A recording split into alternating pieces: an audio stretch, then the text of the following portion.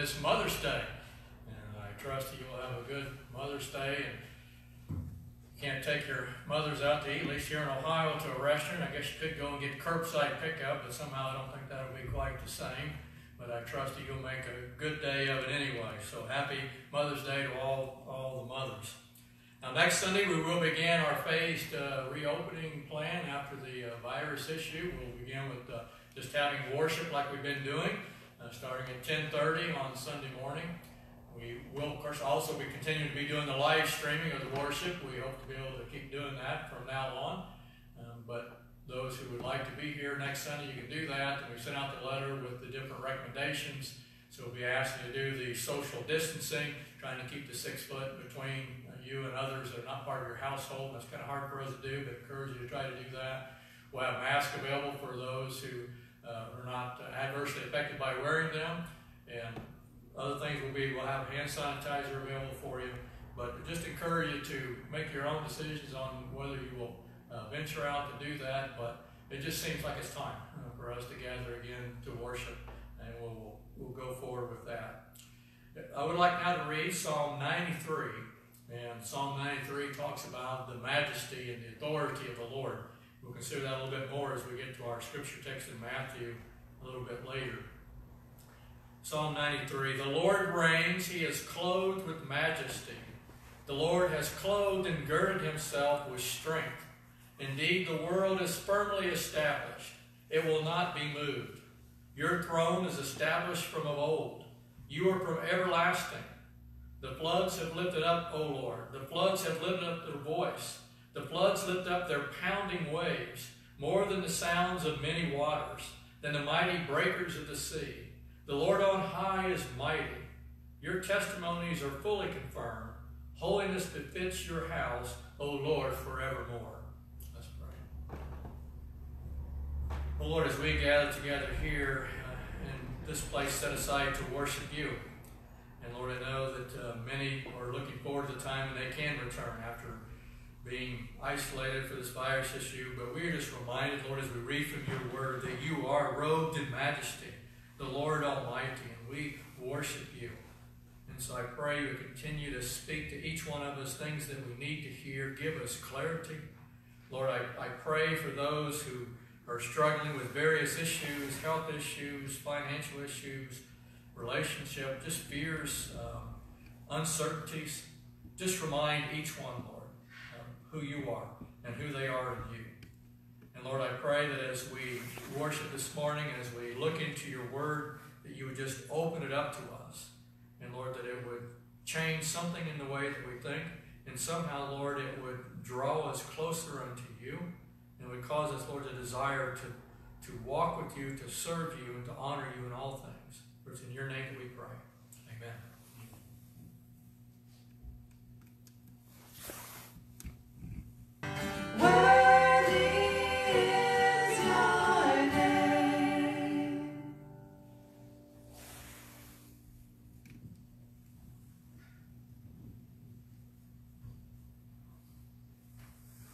Amen. Worthy is the name of the Lord. We all say, amen. Thank you, praise team, for leading us in that song. This morning we are continuing what has become a short series on the post-resurrection appearance of Jesus as we consider his preparation of his disciples for their mission. They're being prepared for a world-changing mission that was going to begin at Pentecost. The church, of course, would carry forward that message from then on until the time the Lord returns at the end of the age. Now, although the church has been about this, obviously, for quite a while, with varying degrees of fidelity, I think we can look over the course of history. We can see there's been different key moments and opportunities for different things to happen that can be identified in the history of the church. And I believe possibly at one of those times now with this pandemic, which has affected such a broad swath of the church, I believe that certainly it's such a time for our own local church that God is preparing us for our own world-changing mission for what's coming next. A couple weeks ago, I made the case that the period between the resurrection and the ascension was what we're calling a Galilean retreat, when Jesus had multiple post-resurrection appearances with the Lord as he prepared them. The last couple of weeks, we looked at the scene at the Sea of Galilee when they had the miraculous catch of fish, and then the Lord talking to Peter. This morning we're going to look at the only recorded post-resurrection appearance of Jesus with his disciples in the Gospel of Matthew. Now, whether this come before the Sea of Galilee event or after, we don't know. But I think it's reasonable to see it as coming after the Sea of Galilee event, before the disciples were going to head back to Jerusalem before the ascension of Jesus. So you want to take your Bibles and look to Matthew chapter 28, and we're going to look at verses 16 to 20. Again, Matthew 28, verses 16 to 20. But the 11 disciples proceeded to Galilee, to the mountain which Jesus had designated. When they saw him, they worshipped him, but some were doubtful. And Jesus came up and spoke to them, saying, All authority has been given to me in heaven and on earth. Go therefore and make disciples of all the nations, baptizing them in the name of the Father and the Son and the Holy Spirit, teaching them to observe all that I commanded you, and lo, I am with you always, even to the end of the age. Figuratively speaking, I believe we can see here that it's important to spend time on the mountain with Jesus. Actually, the Lord directs us to spend time with him. We can see it in different scripture passages. In verse 16, we read that the 11 disciples had been directed by the Lord to go to the mountain. Exactly when he told them this, exactly which mountain it was, we don't know, but it's clear the Lord directed them to be there. I think actually there's kind of, if we think about it, sort of a tragic, sad note in verse 16. It says that there were 11 disciples. And we know the Lord had 12 disciples. In fact, different places in the Scripture they're simply referred to as the 12. The missing person, of course, is Judas, the one who betrayed Jesus to the religious authorities. Later, filled with guilt and remorse, he took his own life. And we don't have any recorded information that any of the other of the 11 turned away from their calling. But unfortunately, the same can't be said for all the Lord's disciples down through the ages. There have been many who have turned away. Some of those who have turned away from their calling have returned, but they still had some measure of regret for the time that they had walked away from their call. How much better it is to spend time on the mountain, to spend time with Jesus, than to turn away and go our own way because of apathy or because of fear. I want to encourage you not to be the missing man or the missing woman. Because the Lord has a call, if you're a believer, the Lord has a call on your life. So spend time on the mountain with him. Let's consider a couple of things that will happen on the mountain. First, there will be worship. Verse 17 is a very important verse. When they saw him, they worshipped him, but some were doubtful. The fact that they worshiped Jesus tells us that these men saw him as God. You don't worship someone who is not God. These men saw him as God. Now, these Jewish men would have been taught the Shema from the time they were very little boys.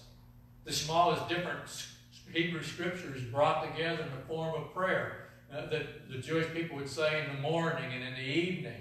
And they would recite, if possible, before death. Someone might recite it for them. We read just the first lines. Hear, O Israel, the Lord is our God, the Lord is one. Blessed is the name of his glorious kingdom forever and ever.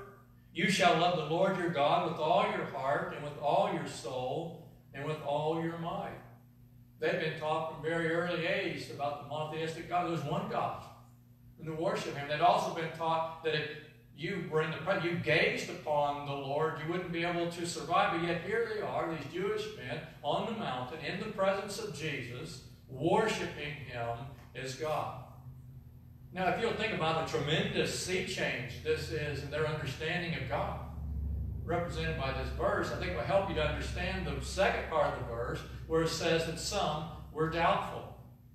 One question we might ask here is, who is doubting? Some suggest that there were many people on that mountain. And we know there was a rather large group of disciples that followed Jesus. When we get over to Acts, we'll see those gathered together. You know, the women may have been there as well. Who was it that doubted? That might relieve us if we said we thought it wasn't the disciples. Particularly when we think about that appearance we looked at a few weeks ago when Thomas was in the room and Jesus was there. Remember Thomas's great confession, my Lord and my God. But I think Matthew here is focused on the 11. that somehow some of the 11 doubted. The Greek construction of the sentence is such that it is true that all 11 worshiped God, but some were doubtful. We understand this word is translated as doubtful, can also be translated as hesitant, undecided between two ways. You're trying to figure out which way to go. The word has kind of like, it means double, like there's two things. You're trying to decide, you can't decide.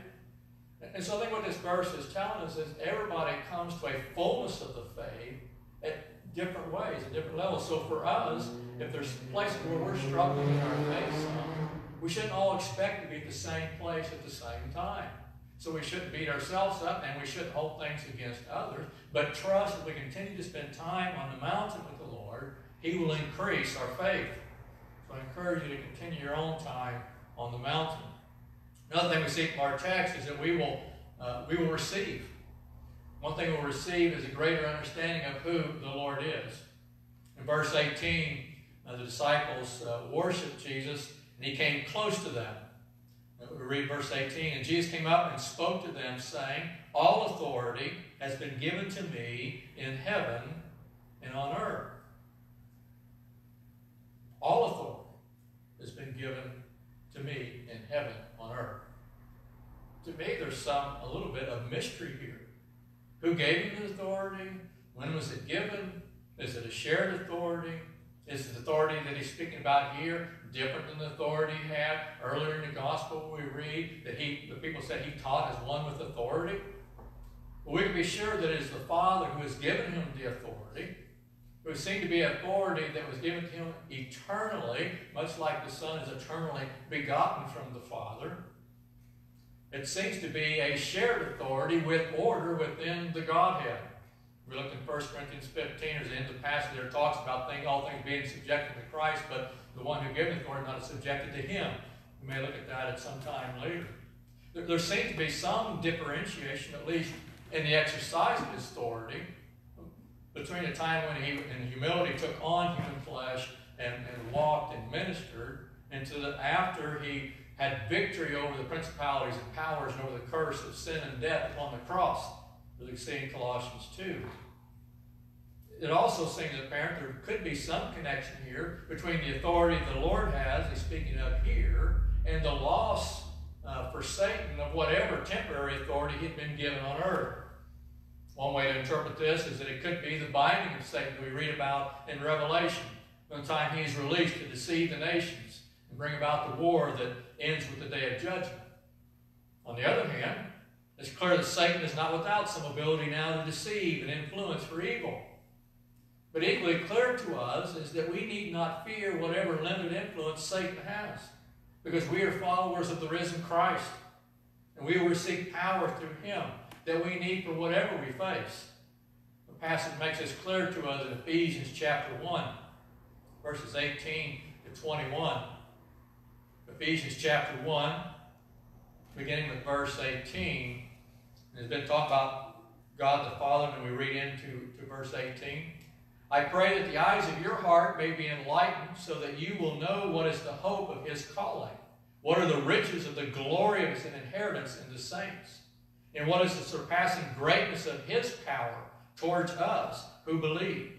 These are in accord with the working of the strength of His might, which He has brought about in Christ when He raised Him from the dead and seated Him at His right hand in the heavenly places, far above all rule and authority and power and dominion, and every name that is named, not only in this age, but also in the one to come. Continuing on in verse 22 and 3. And He put all things in subjection under His feet, and gave Him as head over all things to the church, which is His body, the fullness of Him who fills all in all. And so we see here this authority from God the Father being given to the Son. He's Christ as head over the church, and His power comes upon us. So we can see then, figuratively speaking, that when we come to the mountain and worship the Lord, the eyes of our heart will be enlightened. And we will know more of the Lord's surpassing greatness of His power towards us. The other things we'll receive when we come to the mountain, there's many things. We don't have time this morning to look at all of them. But one certainly is that we will receive our mission. I like to think under this heading, engaging your part of the mission. Let's think for a bit about the command to the 11. This is what we often refer to as the Great Commission. Some people call it the marching orders of the church. We find in verses 19 and 20. Go therefore and make disciples of all the nations, baptizing them in the name of the Father and the Son and the Holy Spirit, teaching them to observe all that I command you. And lo, I'm with you always, even to the end of the age. This was given to the 11. They would be the ones who had the primary responsibility initially to proclaiming it. But as we look in the book of the Acts, we see very quickly others were raised up to also carry this mission forward. As we read through Acts, we read in the letters of the New Testament, we'll see that every follower of Christ is given this commission to go into the world, to make disciples. So if you're a follower of Jesus, these verses are applying to you. So let's think about the overarching mission to make disciples given to the 11 and then to the many. The first is simply to proclaim the gospel, to tell the truth. We know from Romans that faith comes from hearing and hearing from the word of Christ. Now, it's important for us to remember we don't persuade somebody into the kingdom. We don't argue somebody into the kingdom. It is through a gift of faith by the regenerating work of the Holy Spirit that someone is born again. So this is a relief to us that we don't have to persuade, argue someone. The Lord does this work. But we do have the responsibility to proclaim the truth. We must proclaim the good news. We proclaim the good news when we worship together. And we have the responsibility to proclaim the good news as individuals, as we're sent out by the Lord within our own spirit influence, wherever it is that we go. And when a person is born again, then we are to baptize them. In verse 19, we see possibly the clearest Trinitarian reference we find in the Scriptures. Jesus said that we were to baptize them in the name of the Father and the Son and the Holy Spirit. It's important to note that it doesn't say in the names, but in the name, singular. In the name of the Father, the Son, and the Holy Spirit. So here we see clearly the three in one. We're going to think more about the Trinity when we return back to our series through the Confession of Faith. But for now, keep this verse in mind, because you're going to have people tell you, I don't see the word Trinity in the Scriptures. But if you read the Scriptures and you look, you'll see all through it the Trinitarian flow of the Scriptures. And this is just one example. The baptism is symbolic representation of a person being brought into the family of God. Through baptism, a person is welcomed into the body of Christ. It should trouble us a great deal when we hear statistics of some big revival event and how many people were converted, or somebody talking about, I went out and I led this many people to the Lord and so forth. If these people are not connected to a local church, if they're not having any desire to grow in Christ, we shouldn't be claiming that they are conversions, truly born again. Because if you are truly born again, you have a hunger and a desire to know Christ more. You have a desire to be among His people, to be worshiping, to be growing. You see, conversion is just the beginning of the process of making disciples. Once we are born again, we are to become more like Christ the rest of our lives. And this simply doesn't happen outside the fellowship of believers. All of us have probably known someone who is claiming to be a believer, and we don't want to doubt that they are, but they said they're not part of a church, and they find fault with everything of every church. They have all these ideas why everything is wrong. And what I suggest to you there is someone who is immature in their faith, not mature in their faith. Because the Lord calls us to gather together and to disciple one another. And we see the major portion of making disciples comes in the first part, the last part of the commandment, the first part of verse 20, teaching them to observe all that I have commanded you. So it's not just a person to come to the point of realizing that they're lost and accepting Christ as their Savior and Lord, but then growing from there. That's the major part of making disciples of the Great Commission. You'll notice it's not simply the idea of imparting knowledge. Certainly, helping people to understand the Scriptures is an important part of this. But it's transformation. It's a changed life. It's evidenced by actually living in accordance with the Lord's Word. Some of your translations might use the word keep or obey instead of observe. It gets at the same idea that we're not simply to be hearers of the word, to be doers of the word, and more fully, not simply doing the word out of some legalistic kind of idea, but because we're becoming more and more like Christ, and we're desiring to follow him. We have a love for the Lord, and so we're being changed and transformed. You may ask some question exactly what Jesus meant when he said, teach them to observe all that I commanded you. What did Jesus command? What is included in the all? Now, certainly there are some things that we're not going to be teaching to do. We're not going to be offering animal sacrifices. We're not having to observe the food regulations.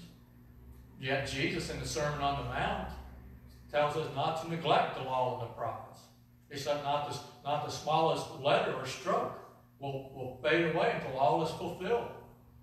But also in that passage, Jesus talks about himself being the fulfillment. So there's some struggle for us to try to understand exactly what is involved. We're going to think some more about this when we get into our confession of faith in the article that talks about the harmony of the law and the gospel. But till then, maybe this quote from R.T. France in his commentary on the Gospel of Matthew would be helpful. He says, disciples should delight in and learn from every word that God has written, rather than picking and choosing between them. And I think that's good advice.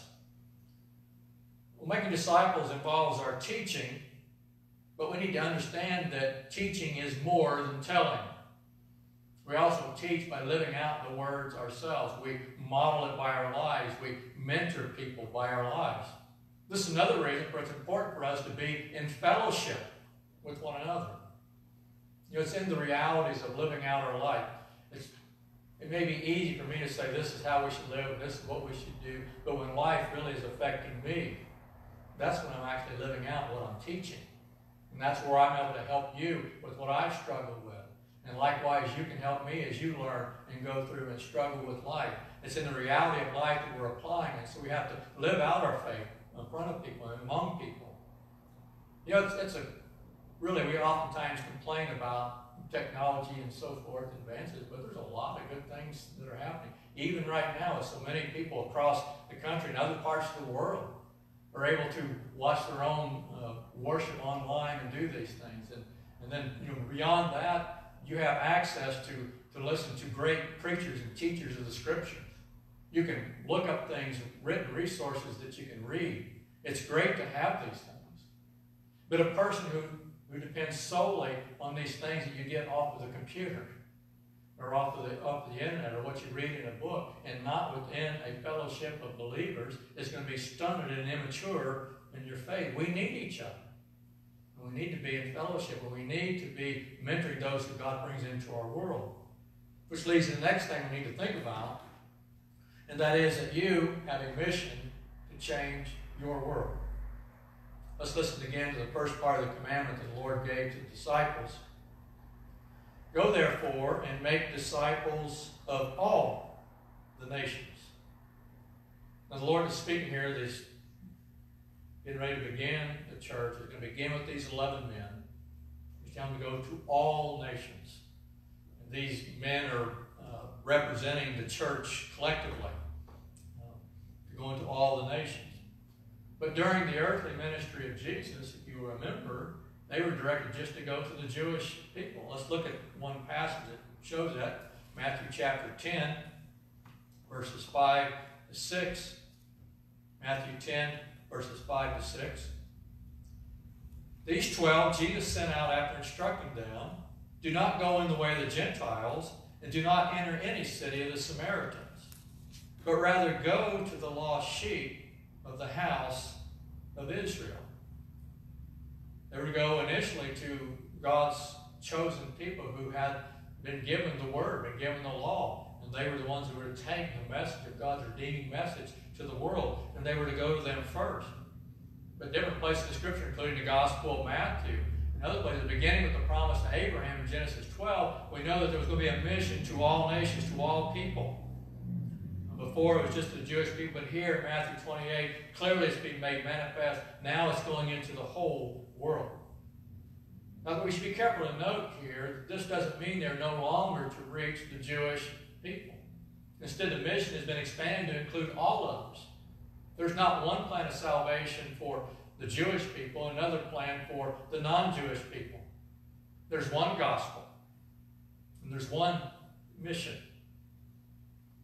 As a collective whole, the church has a responsibility of making disciples of all nations over the whole globe. Yet obviously, no one church or even any one large mission agency can go into every nation and every place. But every church has its sphere of influence. And as we studied at some length before, each individual believer has your own sphere of influence, your world, your oikos, we were referring to it. The word oikos is simply the Greek word meaning household, which we have defined as those people on the front burner of your life. Maybe family members, close friends and associates, people who are within your sphere of influence. One of the things that I've been thinking about some in the midst of this stay-at-home order, because of the virus issue, is how particularly important this responsibility is for those closest to us. So maybe your children, it could be your brothers and sisters, your spouse, your parents, your grandchildren, those who are closest to you, that you have a particular responsibility of proclaiming the gospel, of making disciples. You know, over the years, I think we have kind of gravitated the idea that we send our children off to school for what they need from a secular perspective, you know, to be educated, to get a job, to do well in life, that kind of thing. And then we send them off to church or to Sunday school to hear things, youth group, midweek programs, to learn the things they need for the faith. Well, there certainly should be benefit in these things, and we need to do these things. But it's to happen preeminently in the home. Mothers and fathers, it is your responsibility for all of the learning and teaching of your children. Not just the secular part, the faith part, but all of it. It begins preeminently in the home. You know, today being Mother's Day, we may think about all the important things that mothers do. But there can be no important thing that a mother does than to do all she can do to make disciples of her children. Fathers, of course, share in this vital work as well, but with it being Mother's Day, let me share a brief story from history that makes this point. What I'm going to read is written by a guy by the name of Schuyler Colfax, at least how you pronounce his name. He was the Speaker of the House in Congress during the American Civil War and the period right after the war. You know how tumultuous a time that was after the assassination of President Lincoln. And he was also the vice president under Ulysses S. Grant. I'll just read what he wrote. Man derives his greatest happiness not by that which he does for himself, but by what he accomplishes for others. This is a sad world at best, a world of sorrow, of suffering, of injustice, of falsification. Men stab those who they hate with the stiletto of slander. But it's for the followers of our Lord to improve it and to make it more as Christ would have it. The most precious crown of fame that a human being can ask is to kneel at the bar of God and hear the beautiful words, "Well done, good and faithful servant." Just 50 years ago this fall, in a large city by the seashore, nearly 1,000 miles from here, a lady whose husband was dead took her little boy by the hand and led him to the Sabbath school. For 30 years afterwards, he was a scholar or a teacher of the Sabbath school, and he has never forgotten those instructions of you. The lady who took her little boy to that Sunday school is now in a happier land, but the boy is still living. That lady was my beloved mother, who is with her Father and Savior in heaven, and that little boy was myself. Today I come to this school with my little boy and his mother with us, that we may place his imperfect steps in the path in which my mother placed my little feet half a century ago. That story could be repeated 1,000 times over. I know I'm thankful for my own mother. I'm thankful for my grandmothers and their influence upon my parents, their influence upon me. I'm thankful for my mother-in-law and her faithfulness, her desire to make disciples of her children. I'm thankful for the faithfulness of my wife, the mother of our children. and her faithfulness, this great duty of making disciples of her children and grandchildren. What a beautiful and awesome responsibility it is we have to make disciples of those closest to us. To share what we have learned in life, to at times share our own struggles, our own failures, but to know that as we place our hope in Christ, to know that we have redemption, that we have fullness of life, that we have purpose and meaning. And we can get busy with so many things. And we can go through life day by day, week by week, and be absent from this great mission that the Lord has given us, to be making disciples. And I'm particularly thinking now the importance of making disciples of those closest to us. Wherever any of us have neglected in that duty, let us repent of the neglect, but then take up from wherever we're at, and doing what the Lord calls us to do, and trusting that He will work through us, and that He will help us in this great work. So let us make disciples of those closest to us. But by all means, don't stop there. Consider the other precious souls that are within your personal world. You know, there's people who are not going to enter this building or any other church building on their own. But the Lord is sending His great army out with the truth of His word to share your story. The Lord has not called us personally to go into every country of the world. But He has certainly called us to get off the couch. Right? To get beyond our comfort zone and to go to the people He's put into our world. You know, as we think about coming out of this odd stay-at-home order time, this has been an odd time for a lot of different ways and things. But as we think about coming out of this time, I urge you to spend time on the mountain with the Lord. Worship Him, and you will receive from Him. Hear what He says to you. I urge you to spend some time just meditating upon these verses. We've heard these verses many times before. But let them speak to you. I urge you to ask the Lord, Lord, how does this apply to me? If you're truly a follower of Jesus, I can tell you one thing the Lord will not tell you as you ask that question. He won't tell you, that doesn't apply to you, don't worry about it. You know, that's the preacher's job. That's the deacon's job. You know, that's the evangelism team's job. That's somebody else in the church's job. If you're a follower of Christ, you're going to hear something from the Lord when you ask, what does this mean to me? If you're not a follower of Jesus, what you might hear is, repent and come to me. Come to me. And to know the beauty of His forgiveness and renewal of being made a new creation. Now, assuming you recognize you need to increase your obedience in regard to your part of the mission, you may feel some anxiety or inadequacy. How am I going to be able to do what He's calling me to do? Remember the Lord's presence with you. Think about those 11 men, the disciples who stood on that mountain and with the Lord. And they had been given an incomprehensibly big mission. Go to all nations. They were just, the truth be told, they were just a ragtag little band of brothers, fishermen, tax collectors, and so forth.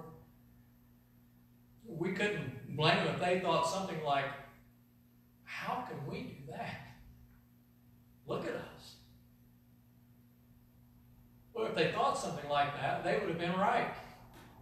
There's no way they could do what they were being sent to do. There's no way they could do what they ended up doing. Which is why the Lord added this beautiful and powerful benediction. And lo, I am with you always, even to the end of the age. Was the Lord faithful to these men? Absolutely. The Lord worked through these men and others that followed Him to turn the world upside down. I believe it's Acts chapter 17 when the disciples come into Thessalonica. They said, here come these men who have been turning the world upside down. The Lord still turns the world upside down as believers go in His power and His authority. maybe didn't spend enough time talking about the authority you have. It's not from you, it's authority in Christ. He's been given all authority. You'll come up against all sorts of opposition, all sorts of things that seem like it has power, but that is not the true power. All authority, all power has been given in Christ, and He sends you. You know, if you took away the Christian influence in the world today, it would be a very dark world indeed. When you look at places in the world where the darkest, it's where the light of Christ is most absent. But as the light of Christ, as believers begin to multiply and to share, then we begin to see the change. Let it not be that darkness prevails in your personal world. So that's the only part that you have responsibility for. But let darkness not prevail, but instead let it be light. See, you have a big mission. You can't accomplish a mission on your own. I mean, I can think of different folks I would love to see to come to know the Lord and follow the Lord and have the joy, but I can't persuade or argue them. The Lord has to do it, but I don't go alone. The Lord goes with me. And the same with you. He's promised you. And lo, I'm with you always, even to the end of the age. Your encouragement comes from the Lord. Your authority and power comes from the Lord. And go, therefore, and make disciples. Let's pray. Well, Lord, let us not somehow deflect what this passage is speaking to us individually. Lord, help us to linger over these verses. Lord, help us to ask the questions, what would you have me to do? Lord, remind us that you have placed us where we are by your will. Remind us, Lord, that we have people that you have sent us to. Remind us, Lord, the joy that comes as we are faithful in making disciples. Oh, Lord, may it be that more and more light prevails and not darkness. Lord, let us do this not with any kind of arrogance or certainty or pride, but by a simple trust in you, you who are with us. So continue to speak to us, Lord. Speak to us as we worship here, as we sing. Lord, speak to us as we continue to linger over your words. For we pray and ask in your name. Amen.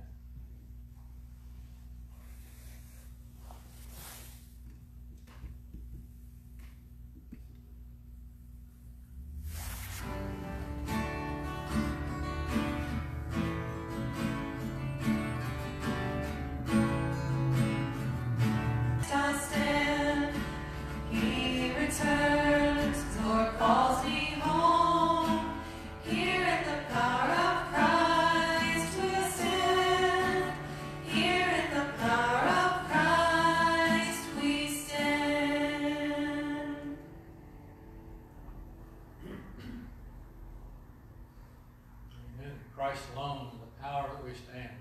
I'm going to spend to just to worship the Lord and be reminded of these truths. I don't know if you observed on the communion table the flower arrangement and the decoration. Thank you to the ladies who have been doing this week by week. But part of there was a couple little pair of baby shoes, small shoes, and how quick the children grow out of those little shoes. But those baby shoes, man, I just thought about represents, new life, a person's life, and the Lord knows the number of those days. And we desire and hope that our children will come to know the Lord and follow Him, that our grandchildren will know Him. And sometimes that comes through our influence, through our desire to make disciples of them, that they will hear and see and respond. Other times they, for whatever reason, don't listen or reject.